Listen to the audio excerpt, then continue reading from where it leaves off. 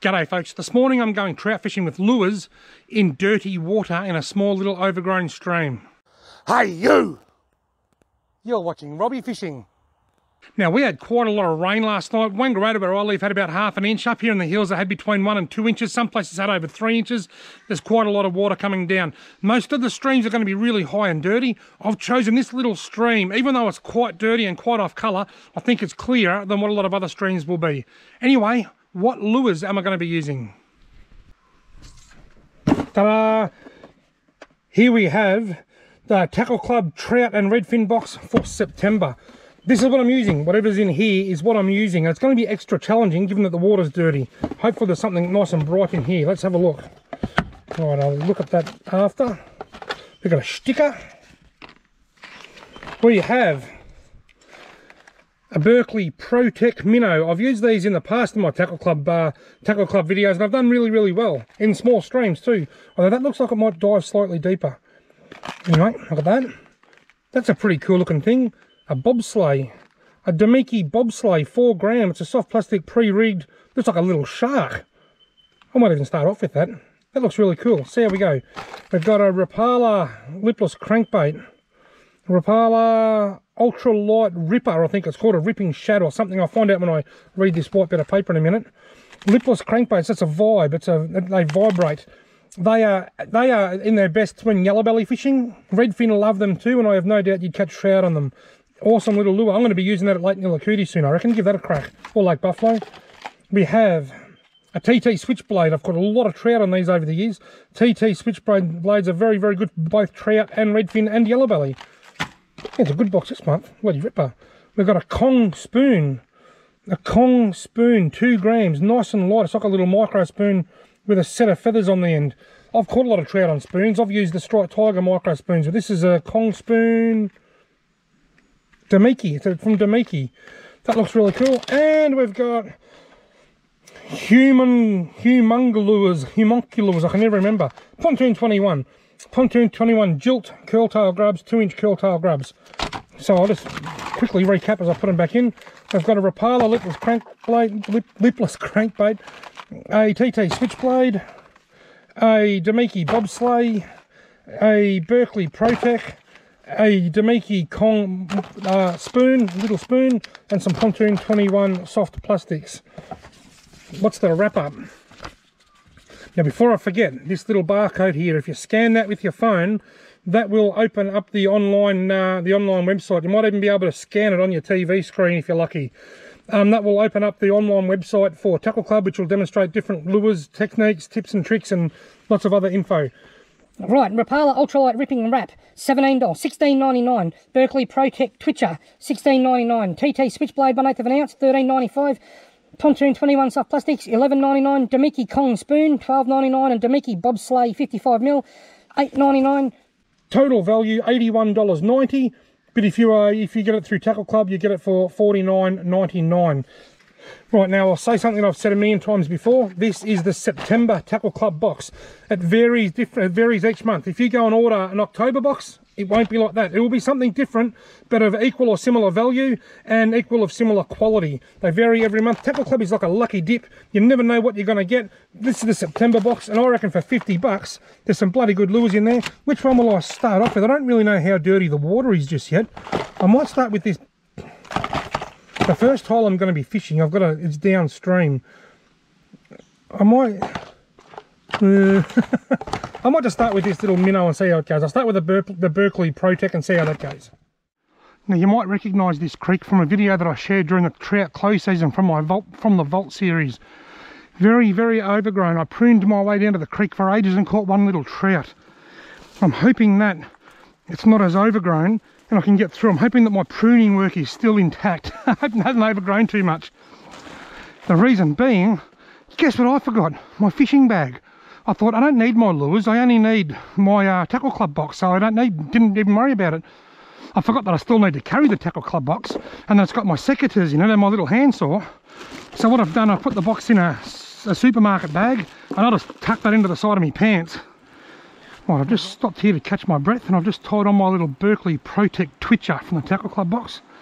The creek doesn't look too bad. It's certainly It's off colour and it's carrying a lot more water than normal, but it's not putrid. I reckon it's definitely fishable with lures. This was probably the most overgrown. This is where I've done a fair bit of sawing and pruning right here. And look, it's not too bad at all. Beautiful. Thanks, Robbie, you've done a good job, mate. Hanging that box from my hip didn't work, so I've got it under my shirt. It's not very comfortable. High, very high. Not putrid, but not real clear either. Oh, look at that, very first cast. I made my very first cast was like 2 foot long. Can you believe? I can't even believe I'd just done that.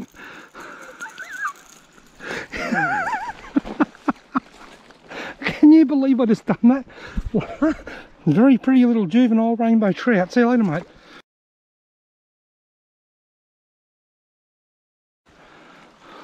Not putrid, but not real clear either. Oh, look at that. Not putrid, but not real clear either. Oh, look at that. Just to give you a bit of an idea of just how high the creek is, check this out. Look at the water flowing over all this green grass. Usually there's just a little bit of water flowing down over the gravel through there and down around the corner there. It might look okay, but it's certainly very high. There's rings on the side of the creek up there. Was that a fish feeding?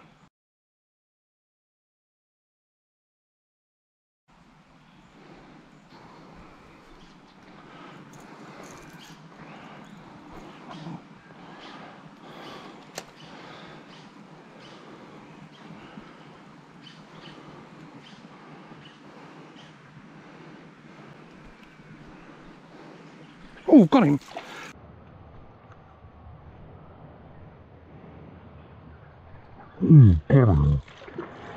Did you see that? Guy's tiny, look at the size of it. I'll tell you what happened, I'll unhook him and get him back. Gee whiz. I know this is a small stream and it's got small trout, but there are bigger trout in here than that. He's a tiny little fish. I'll tell you what just happened. When I was making my way upstream like I always do, when I was back there I thought I saw a few rings. They were right here in front of this tussock, but nothing came out, so I've come up here and I'm making my way up and I thought I might just put that there, just have a bit of a twitch in the current there. The current will hold it in position, and I put it in and it twitch and bang, he grabbed it. You wouldn't get away with that in clear water because the fish would see me, but because the water's so dirty, it makes it a bit easier for me to get away with. But there are bigger trout in here than that.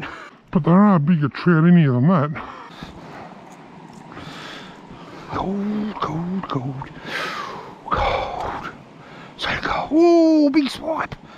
He didn't hit it, he might come back. All I saw was a real big swipe. Everything's real big. Oh, there he is again. He's following. Look at the waves. Look at the waves. Where'd he go? He wants it, but I just can't work it properly because of this tussock. Try and twitch it like I'm supposed to. It is a twitch minnow after all. Got him. Whoa. He pull and drag. He's a nice fish. Gee whiz. I twitched it. I hooked the trout twitching a twitch minnow. I even haven't got a visual on him yet. He's fighting like buggery. He must be a half decent fish. I've got the 2 smallest fish in that creek, and provided I don't lose it, I might be about to catch the biggest.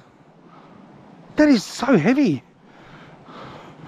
This is an epic fight. Oh, I just got a little bit of colour in the dirty water. It's so hard to see it.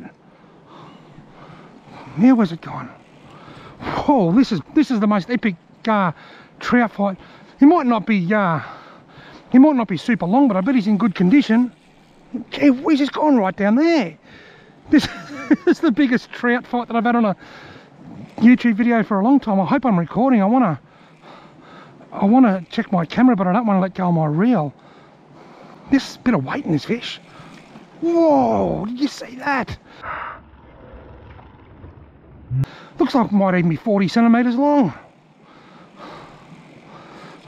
And he's coming back up.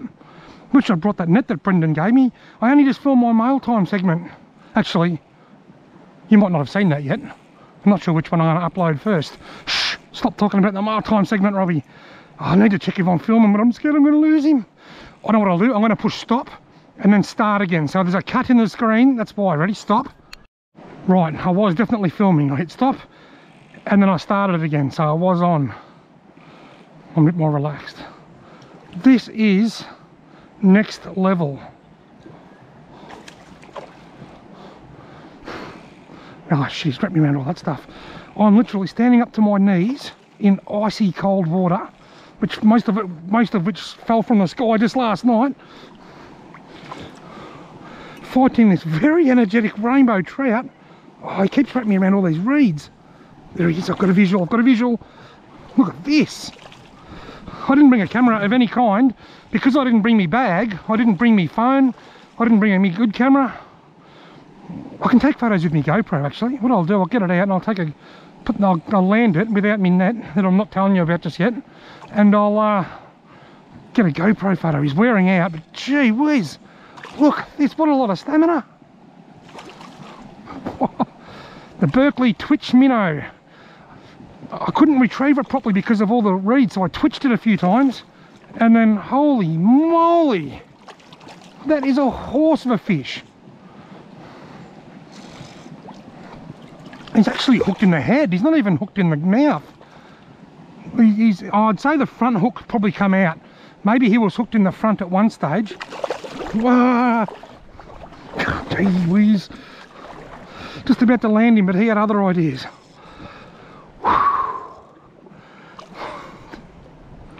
He's wearing out, he's wearing out. Just playing him with my anti-reverse here. He is tiring at last. So much energy. This is the best trout fight that I've had for a long time. I suspect it could be because the lure's in his top of his head as well, so he's towing it, but it's still a damn good fish.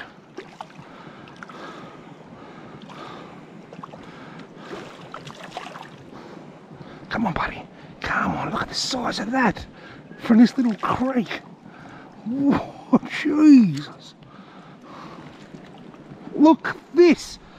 My godfather. That's epic.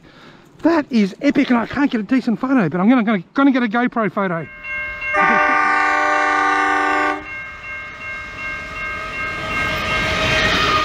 Now folks, have a look at that. That has got to be a good 45 to 47 centimetres and very, very fat rainbow trout. That is epic. See you later, mate. Off he goes. Oh, wow. Well, folks, that was without doubt one of the more memorable trout fishing experiences. And next winter, when I'm finding it hard to catch fish and I don't make a top 5 trout fishing moments, I reckon you can expect to see that one again. I caught it on the Twitch Minnow. It's called a Berkeley Twitch Minnow. It's designed to be twitched. You twitch it and it darts around a bit. I'd made a couple of casts through, but I couldn't work it because I was standing behind this big tussock and it swiped a couple of times. So I thought, stuff it, I'll twitch it. I went twitch, twitch, twitch, twitch, twitch, twitch, twitch, twitch. And he grabbed it just here, twitching it. Deep, deep, deep, deep, deep in my testicles. Oh, not quite. Deep. Missed by that much.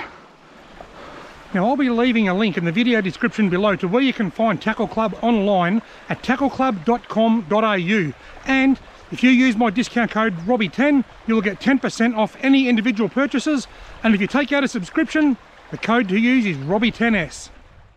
As light rain starts to fall from the sky, I've just changed to that Damiki 1.5 gram gong spoon, little spoon.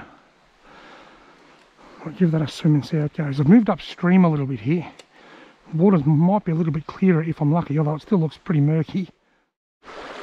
Just spooked a trout, but I was just about to stop and make a cast. Sort of wishing I'd stopped from one step back. Oh, he's followed it anyway. Oh, got him. Oh, he's a nice fish. I thought I'd spooked him. Lovely rainbow on the little gong. The Damiki gong spoon. Where is it? It's wrapped around the bloody grass. That's very beauty. Lovely rainbow. Taking on the Damiki gong spoon. This one's had the gong, hey? Another beautiful rainbow. Not nearly as big as that other one, but still big. I was just thinking, I think that might even be the biggest rainbow trout that I've ever caught. That just popped out of there. Is that a barbless hook? I think it is. There you go.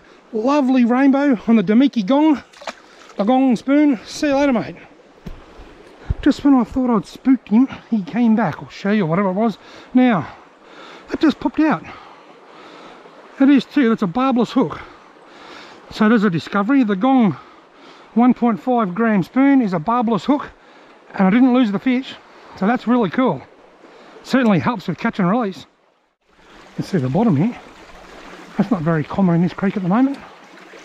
But I tell you what, I bet you after last night's rain that it's more common in this creek than any other creek in the region.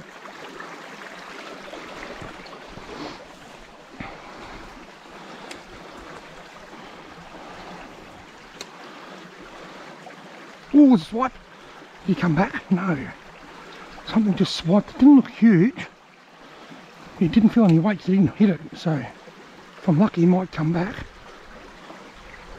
Or not.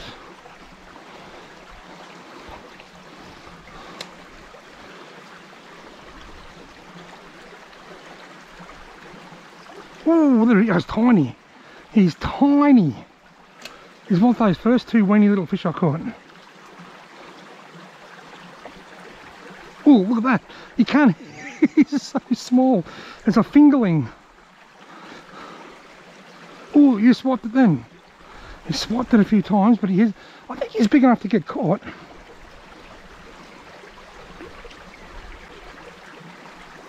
Oh, did you see that?